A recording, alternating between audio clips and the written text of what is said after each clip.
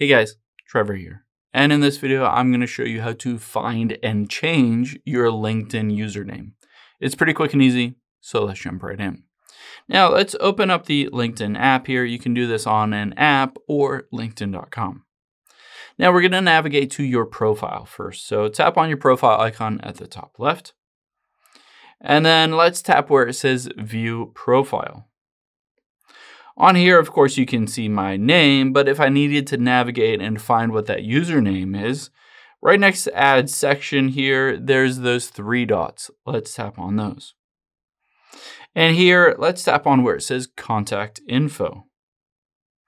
You'll be able to see what your username is because where it says your LinkedIn profile, linkedin.com/in/ anything after that is your username. In my case, it's just Trevor Nace.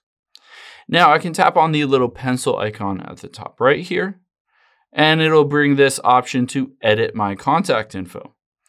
I can again tap on profile URL and it will bring up a web page, and this is where I can edit that username. So you can see my username currently is Trevor Nace. I can tap the pencil again, and I can change that username to whatever I want. Just update it. Keep in mind it has to be between 3 and 100 letters or numbers.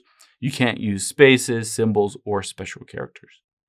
I hope this helps. If it did, hit the subscribe button down below. It really helps me out. And I'll catch you on the next one.